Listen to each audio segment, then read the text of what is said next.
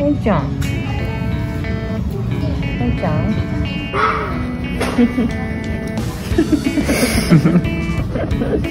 もみくちゃ。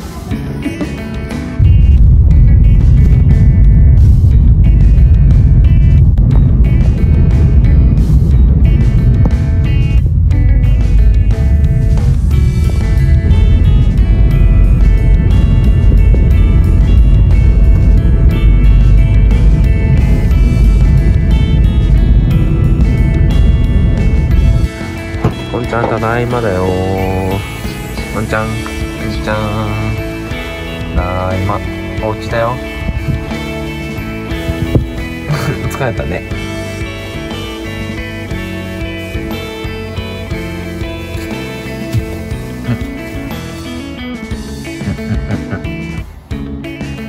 さあ、お家行こうか。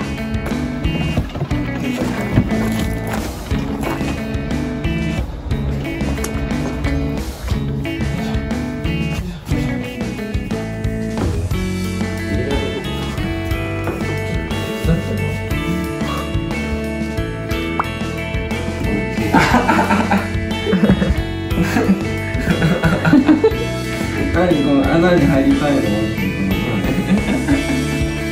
回出るね、おんちゃん。足の匂い嗅ぎたいのか。足の匂いが好きみたい。癖になる。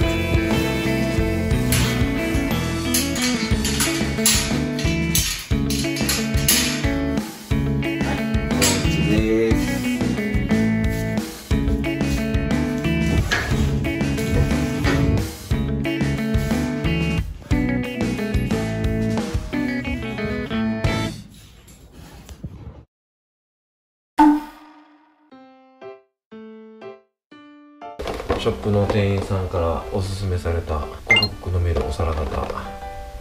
ペットボトルなんかなある？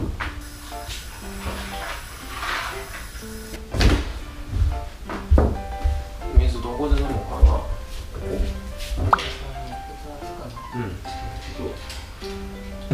おんちゃん水早くよこせっつって荒ぶっとるよ。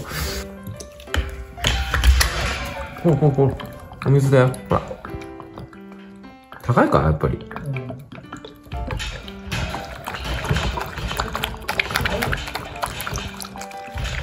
大丈夫じゃない？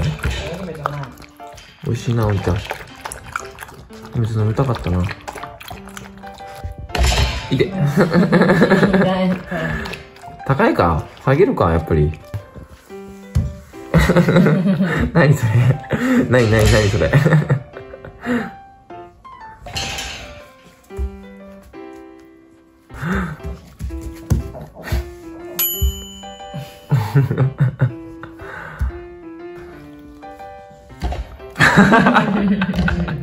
何それ？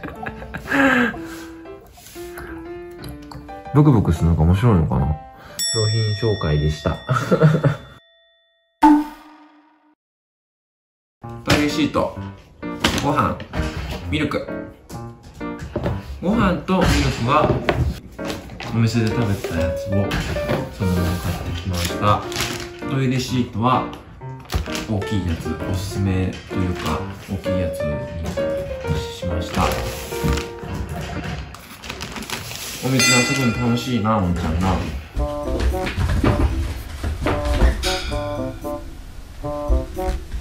だってお留守番この状態でいいわけないじゃん。だけどこういうのなんだもん。動画の人だってさ、なんかちっちゃいカゴの中入れてバスタオルみたいなのかけてるとどういう状態？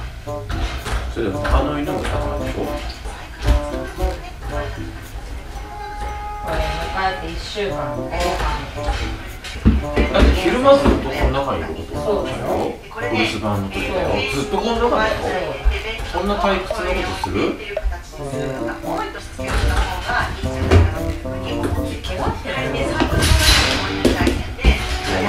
来たばっかで外国にしてるだけだと思うよ。いつもこのテンションで疲れるよ。自分で疲れるとそのうち勝手に見るよ。こうやってストレス発散。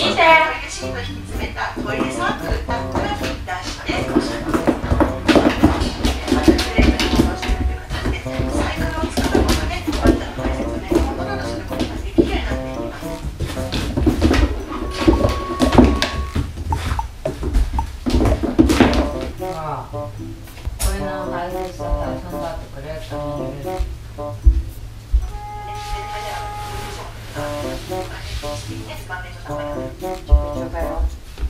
服か。ずっとそんな感じられてるんでしょ。だって8時間もいるわけないじゃん。いるでしょ。いないでしょ。そんな。いや仮にいたとしてもそれがいい状態だと思うよ。だって寝る時間も大事なんだよ。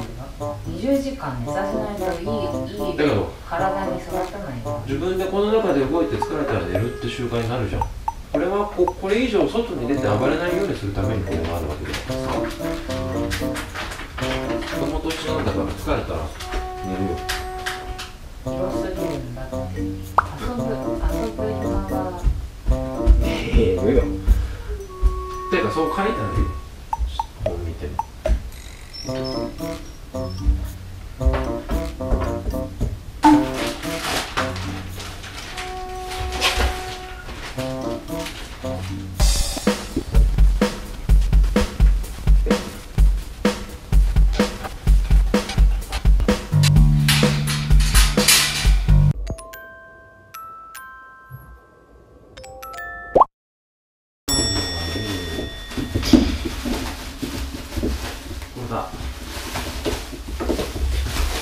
180g、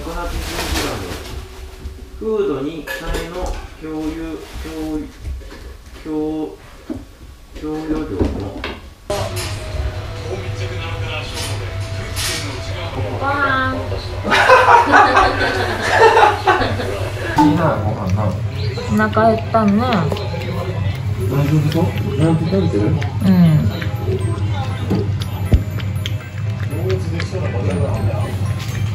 これはでも足お尻用だけど、トイレットペーパーだと溶けちゃうんだな。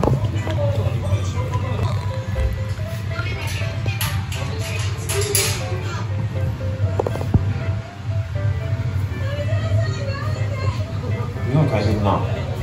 トイレするか？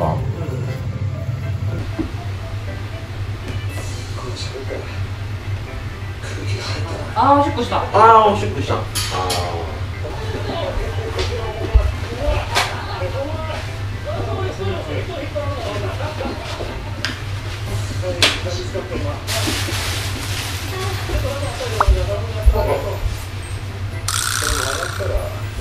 うんちしてる。お利口だね。じゃあうんちしてるの？うんちしたの？偉いねおんちゃん。偉いねおんちゃん。よしよしよしよし。いいぞいいぞ。ここでうんちするんだ。いいぞ。それ食べちゃダメだよ。食べちゃダメ。ベーコンフレーバーだね。味するよ。それに夢中になってるわ。本当に。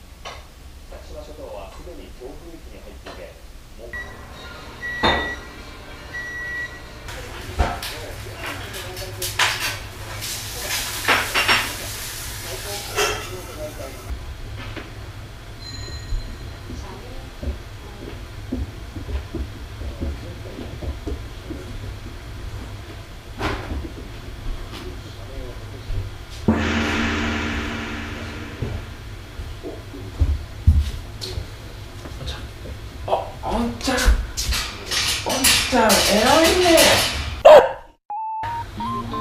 偉い。じゃあ初めての朝はどうでしたか？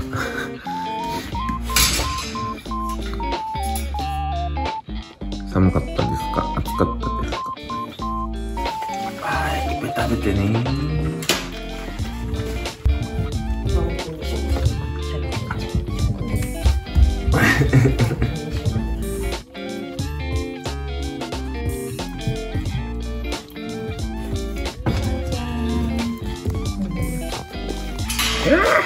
サービスショットだ